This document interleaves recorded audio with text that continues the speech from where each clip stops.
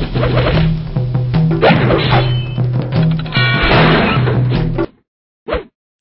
everybody, it's Ian at KarateMart.com. In this video, I want to take a closer look at the Automatic Spring Baton. I just happen to have one right here.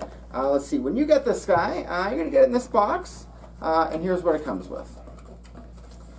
This mean little device right here. This is actually one of my favorite weapons, just because it's freaking awesome. It comes with this, there's a little belt strap here. You can hang it on your waist. Little snap, and then so this is what you get here. It's about 8.5 inches long this way, and then it's got a little lever here on the side. I'll get a little closer. You can see there's a little lever there. This safety here, and then goes like this. Boom, man! Point that at somebody's teeth and watch them come out.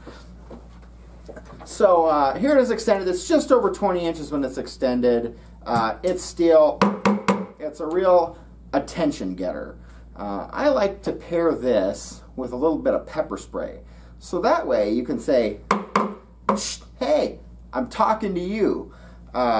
Super convenient to carry, and then to collapse it, you just hit it against something solid. I don't want to dent this table up any more than I already have, so the floor will work just fine. Oops. So there's a little hook right here.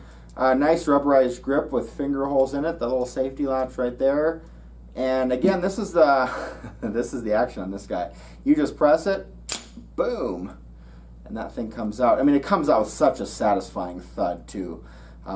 It just feels so mean. This is such an awesome baton. I love the other batons. The other batons are definitely among my favorites, but you got to swing them to get them to come out. This one, you just point it, press the button.